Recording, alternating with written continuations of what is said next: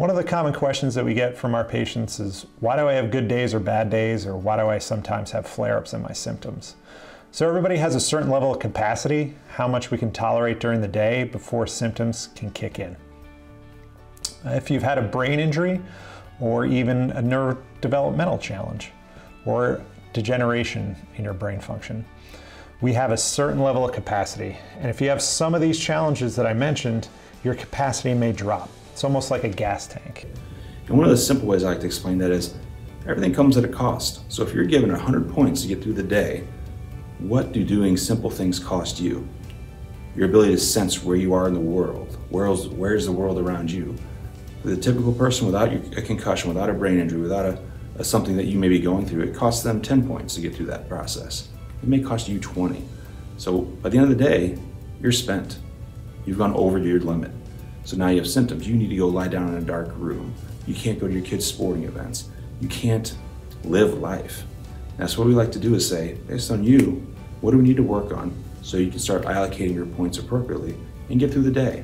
Ordinarily, what happens is that the brain senses that there's dysfunction in a certain area, let's say the brainstem or the cerebellum, and the brain is able to compensate for that by allowing higher level types of function, like the frontal lobe or the parietal lobe, to now take on some of the responsibility of some of those other parts of the regions of the brain that are not working appropriately anymore. Oftentimes that can be the result of maybe poor sleep. We may be lying in bed for the same number of hours, but the quality of our sleep is not as good as it was, and so we don't regenerate as much neurotransmitters during our sleep as we normally would when we have good quality sleep. Dietary changes can also affect this, even stress. Sometimes I have patients that have a really good day followed by a flare-up day. And to those patients, I ask them to document, what do you do on your days? And not just your bad days, but your good days too. And see if we can find a pattern. Are you doing too much on your good days and then paying for it the next day?